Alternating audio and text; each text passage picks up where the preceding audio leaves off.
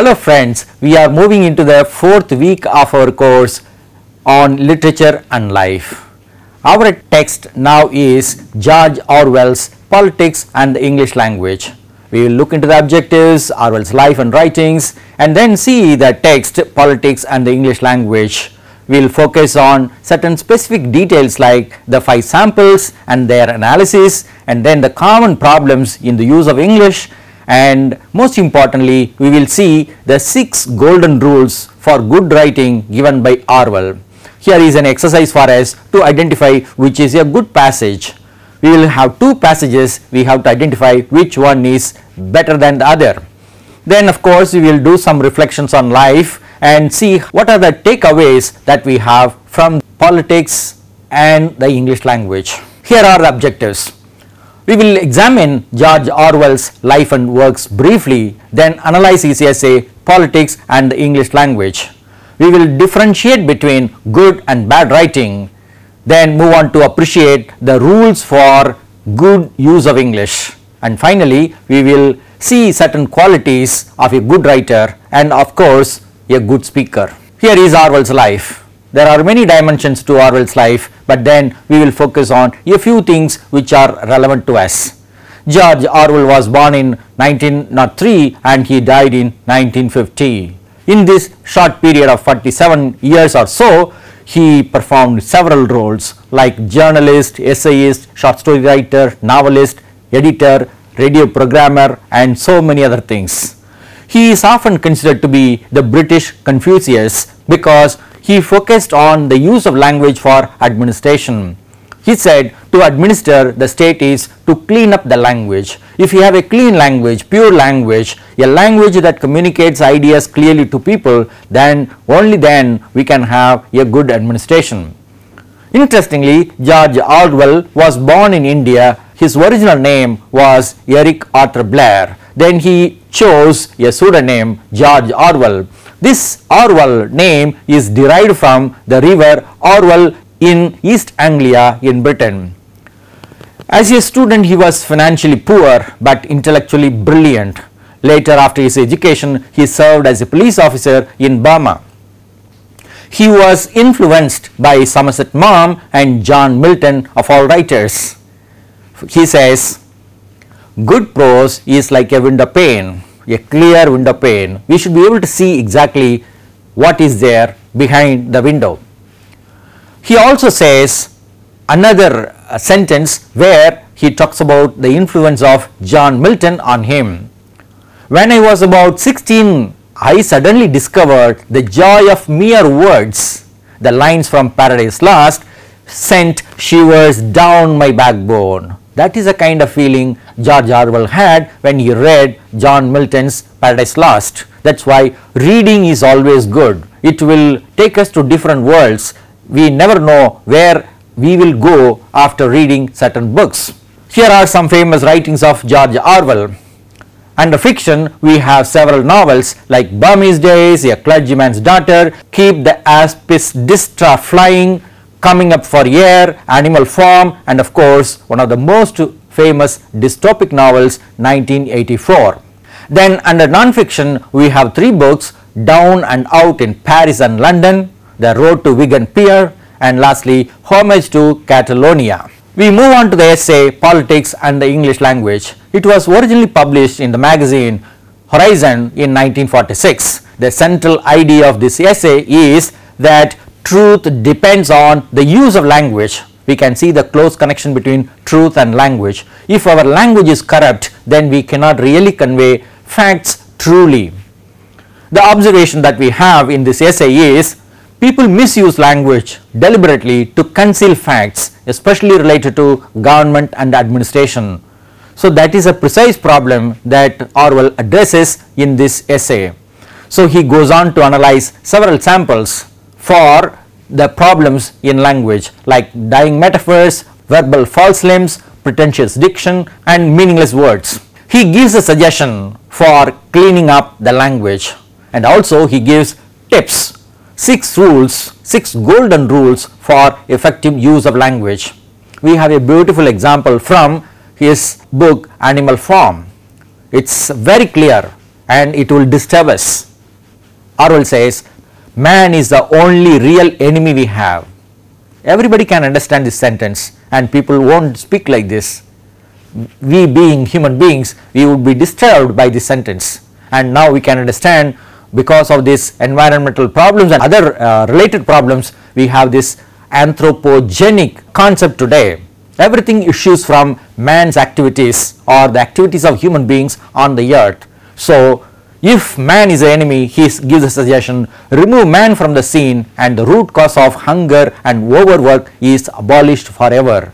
Now all the environmental problems can be solved just by the mere disappearance of human beings from the earth. Earth did not have any problem. We have created so many problems for the earth and for ourselves. So truth is truth, and it is disturbing and sometimes it is painful. We can't really face the truth that we have created for ourselves. Let's look into the structure of the essay. Orwell gives a brief introduction, then gives 5 samples, then goes on to analyze the samples that he has taken. He also talks about modern writing and political writing and refers to certain political speeches in his writings. Then he discusses the close relationship between language and thought. If language is corrupt, thought also becomes corrupt. If thought is corrupt, then language is equally corrupt. He gives some example from the Bible to tell us how simple English is, how language can be used to convey ideas very clearly. Thereafter, he gives us the rules for good use or better use of English, and finally he concludes his essay. Let's see the introduction. There is a clear observation from the introduction that English is in a bad shape. When he was writing it in 1946 or 1945, if he said English was in a bad shape, now we can imagine how the language shape is today. At that time, he noticed that the civilization was decadent. There was a general collapse in society which was reflected in the decline of language, decline in the sense of bad usage. The reason for this bad usage is political misuses of language to conceal facts from people. Therefore, Orwell wanted to have clear thinking. First, we need to think clearly, only then we can use language precisely. We have 5 sample passages from Professor Harold Lasky, Professor Lancelot Hogben, and then from an essay on psychology and politics. Then we have the passage from communist pamphlet, and finally we have a letter written by a common reader to the daily, the Tribune. What are the common problems that we have in all these samples? Avoidable ugliness, staleness of imagery, staleness, lack of freshness, that means very old, doesn't attract us at all. Then lack of precision. Let's see the first passage now. We will read it and then in the next slide we will analyze it. I am not indeed sure whether it is not true to say that the Milton who once seemed not unlike a 17th century Shelley had not become, out of an experience ever more bitter in each year, more alien to the founder of the Jesuit sect which nothing could induce him to tolerate. Even one who knows English will not be able to understand it exactly. This is written by one Professor Harold Lasky in his book Essay in Freedom of Expression. There is a word in brackets called sick, and good writers or good users of language, when they find some problem with the quotation, they will note it and indicate that there is a problem in this passage. That's how Orwell makes a point that more alien usage is wrong in this context. He discusses his problem in his essay. I would ask all of you to read the original essay and find out the actual problem. There is a problem in the use of word in more alien, you can find it. So we use sick only when we point out certain errors in the use of language by certain other writers. Here is analysis of the first passage. There are as many as 53 words in this passage, but there is only one sentence. The ideas are almost 5 ideas, and within these 5 ideas we have 5 negatives. Not, no, never, these are the negatives, and the idea is presented to us like this. Milton was like a 17th century Shelley. Shelley was a poet, Milton was a poet. Milton was a Puritan poet, Shelley was a romantic poet. Milton became bitter and bitter yearly, year after year. for various reasons, for politics, for his own personal loss of eyesight, Milton became disengaged or disillusioned with Roman Catholic religion. He could not tolerate Roman Catholic religious practices of his day. That's why he became Puritan, and he wanted to have some kind of simple religious practices. And the problem that Orwell identifies in this essay is Harold Lusky is not sure of his ideas. That's why he uses so many words, so many negatives in one sentence, but the idea is not coming through very clearly. The problem is 5 negatives in 53 words. It's not a good idea to use many negatives in communication. Here is passage 2. Above all, we cannot play ducks and drakes with a native battery of idioms which prescribes egregious collocations of vocables as a basic put up with for tolerate or put at a loss for bewilder. This is a passage from Professor Lancelot Hogben's book Interglacia. We have to know what interglacia is. It is actually an artificially constructed language for the purpose of scientific communication by Professor Lancelot Hogben. And there are many other invented languages for communication like Esperanto and Novial. Here is a reference to basic English, which also is good for us to understand. Two philosophers like C.K. Ogden and I.A. Richards coined this basic English out of the general English. They put together some 800 words or so, and then they made possible that we can communicate with these 800 words alone. We don't have to learn all of the English words, just 800 words are enough for us. Orwell gives us some examples, like we don't have to know the word tolerate. If we know the phrase put up with, we can easily communicate the same idea. Similarly, put at a loss, 4 words, but we have one simple synonym for that. But this bewilder is a difficult word, and so Ogden and Richards avoided such difficult words. It's a good exercise for us to know these 800 words in the English known as basic English. Just look at it and see how we can learn English from this. Here is the analysis of the passage. There are 37 words but only one sentence, and the idea is only one, and there are many words and phrases. We will see the nature of these words and phrases. The diction is Latinate, that means the words are derived from Latin language. We have an example, egregious, and then we have the idiom play ducks and drakes, that means throw a flat stone and play with it.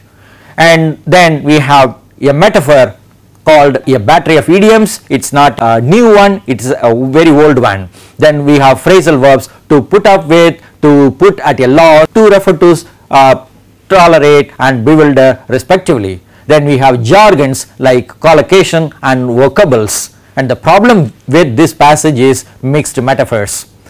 There is no point in using mixed metaphors, and if we do, then we will confuse the reader. Now let's go to passage 3. This is a little longer one from Paul Goodman from his essay on psychology in a book called Politics. On the one side we have the free personality. By definition, it is not neurotic, for it has neither conflict nor dream. Its desires, such as they are transparent, for they are just what institutional approval keeps in the forefront of consciousness. Another institutional pattern would alter their number and intensity. There is little in them that is natural, irreducible, or culturally dangerous. But on the other side, the social bond itself is nothing but the mutual reflection of these self-secure integrities. Recall the definition of love. Is not this the very picture of a small academic? Where is there a place in this hall of mirrors for either personality or fraternity? There is a big question at the end. There are only 2 ideas: personality, individual personality, and fraternity, that is brotherhood, social bond. Let's see the analysis in the next slide. There are 113 words but only 6 sentences. Ideas are only 2, that is, one is personality and another is fraternity. There are 5 rhetorical functions. Let's see them. There is a definition of free personalities in this passage, and it is contrasted with social bond, that is fraternity. There is a rhetorical question: is not this the very picture of a small academic? Then we have the metaphor picture of a small academic. Then we have the mixed metaphor picture in a hall of mirrors, and the whole problem Orwell finds in this passage is meaninglessness. What does the writer want to say? There is no meaning according to Orwell. The fourth passage is here for us. All the best people from the gentlemen's clubs and all the frantic fascist captains, united in common hatred of socialism and bestial horror at the rising tide of the mass revolutionary movement, have turned to acts of provocation, to foul incendiarism, to medieval legends of poisoned wells, to legalize their own destruction of proletarian organizations and rouse agitated petty bourgeoisie to chauvinistic fervor on behalf of the fight against the revolutionary way out of the crisis. This passage is from a communist pamphlet. You can see the words related to communism like socialism, bourgeoisie, proletarian and things like that. We have put the word best people in quotation marks. This is found in the passage itself. That means the writer of this passage does not accept the meaning as given by the original writer from where this phrase best people is chosen. Let's see the analysis now. There are 76 words but only one sentence. There are two ideas. What is the nature of writing that we have in this passage? The tone is feverish and provocative. Anyone who reads this would be angered, provoked. There is a Latinate diction in words like incendiarism means burning, crisis, agitated, chauvinistic, that is prejudiced. We have certain jargons like fascist, socialism, revolutionary, proletarian, petty bourgeoisie. These are associated with communism. Then we have the metaphor of rising tide, and the rhyming effect also is found in two phrases. One is best people and bestial horror. Best is opposite of bestial actually. The problem is this passage uses stale phrases. They don't give much fresh meaning. Now we move on to the last passage, that is passage 5. This is also a longer passage.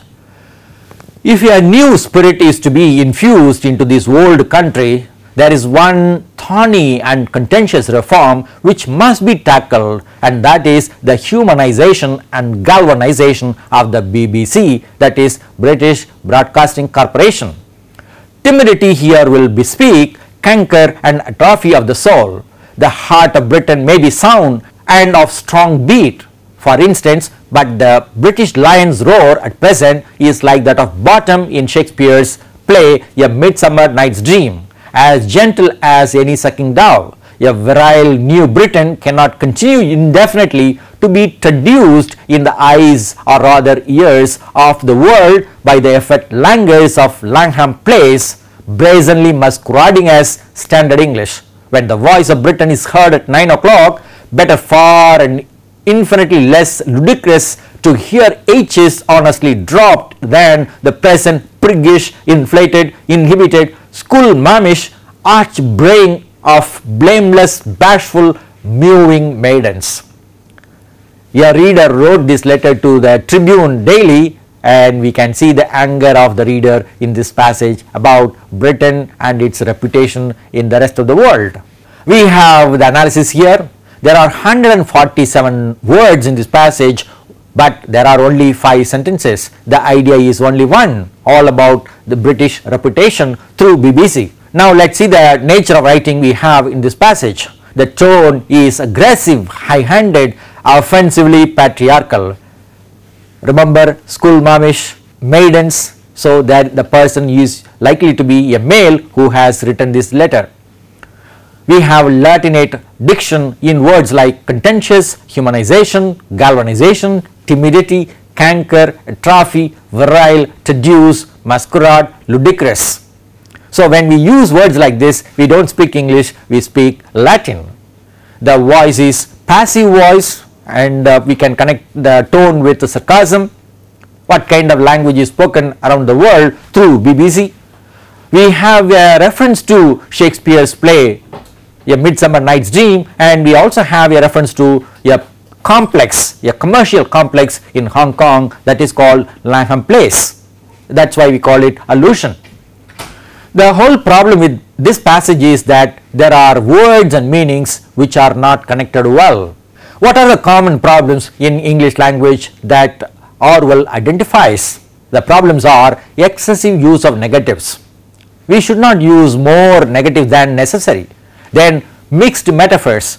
We can use metaphors of course, but we should not mix too many metaphors, and when we do, then the meaning will not be conveyed properly.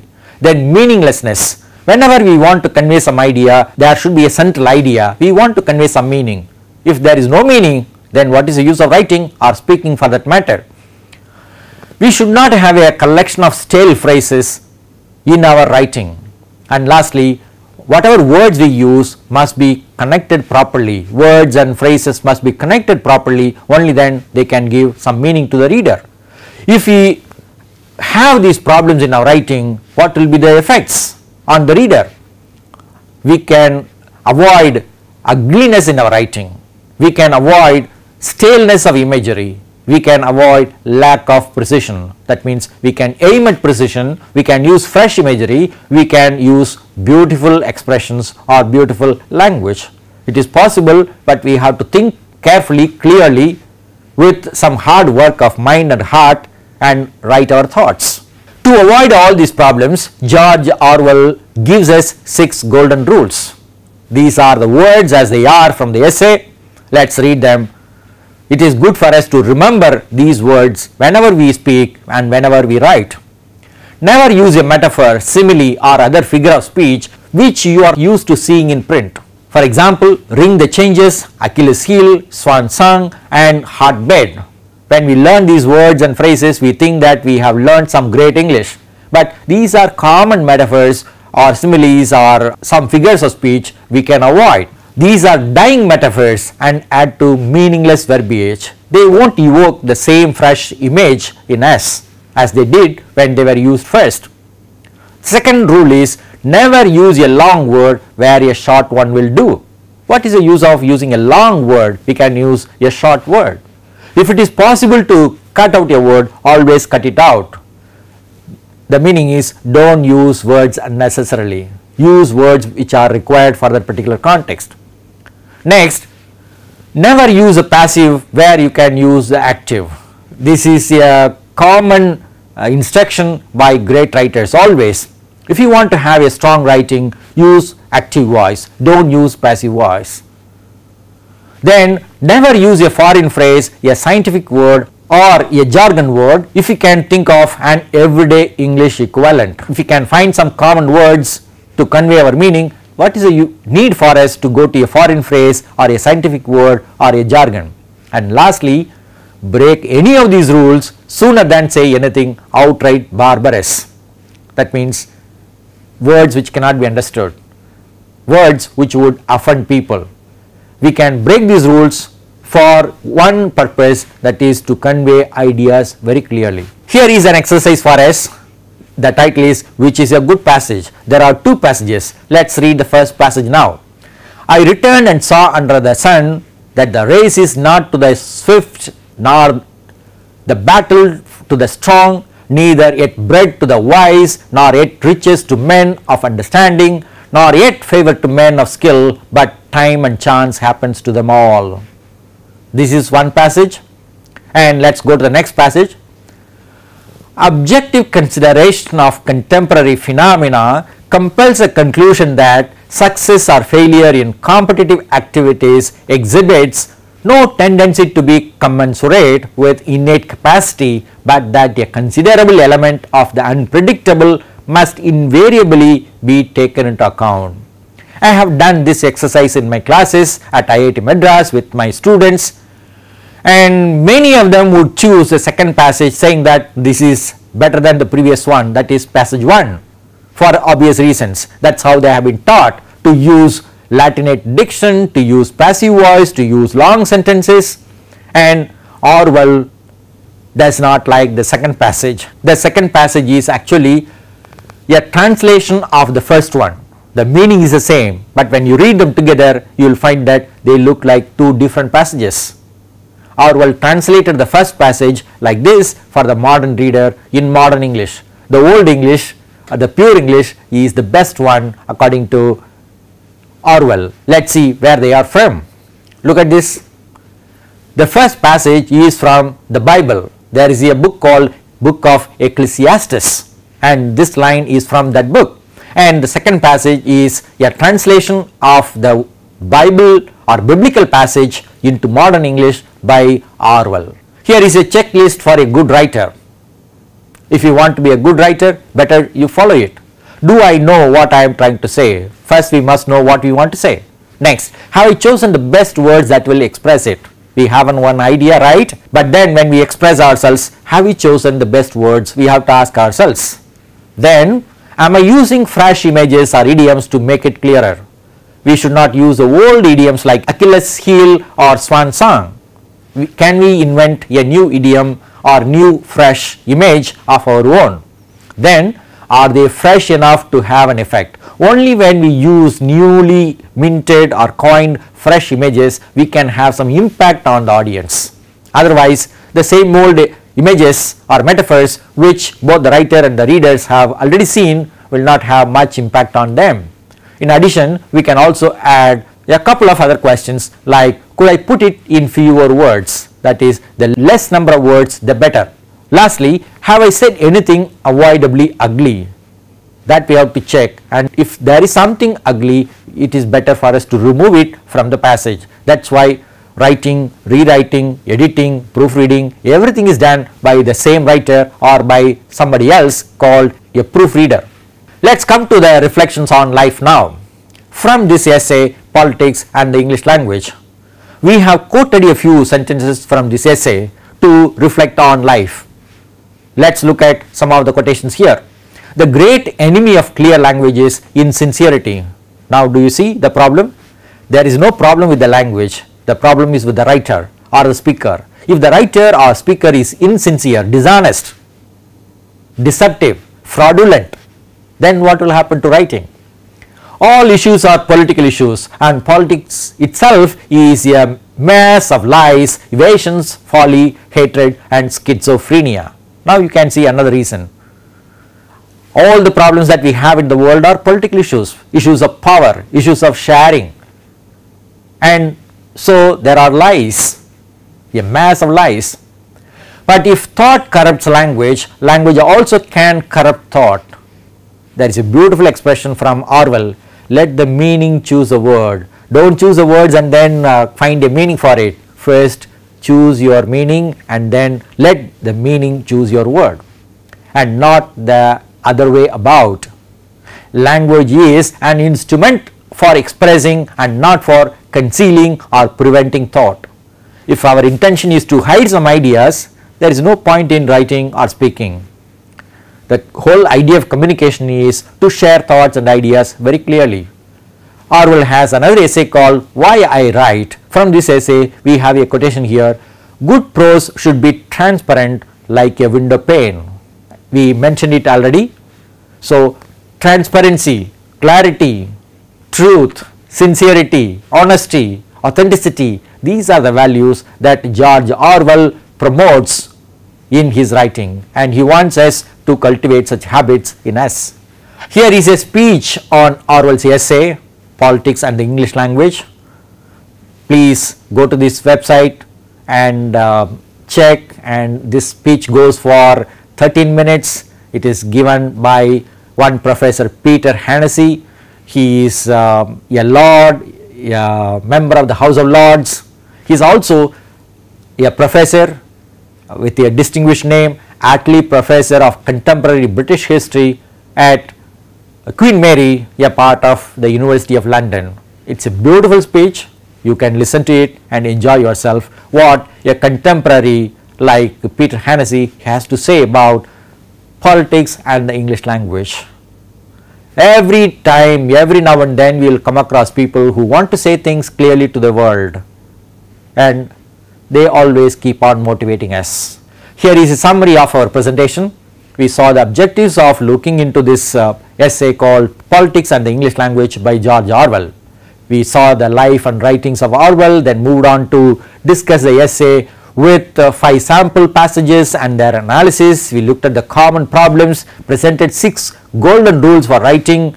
we did some exercise on finding out which is a good passage, and then we reflected on writing, language, life with certain quotations from George Orwell's writings. We reflected on life with some sample passages from his own writings.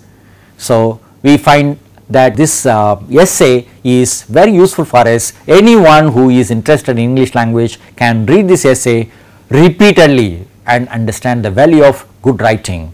Here are some references for you. Hope you will be able to see these references and help yourself.